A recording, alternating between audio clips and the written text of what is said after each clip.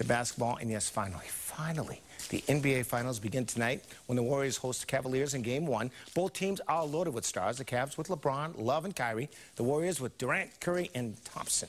It should be a great series. And speaking of basketball, Celtics held their annual media game today at Milton Academy to help tip off the summer's Celtics camps. And yours truly took part.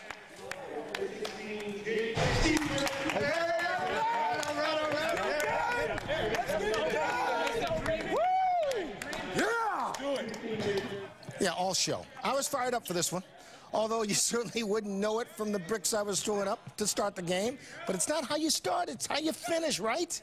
Well, that's what I was telling myself anyway.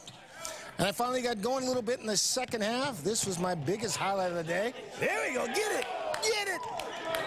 I would need an IV after that on my way back up the court. But check out the finish. And we're in overtime. Drains it.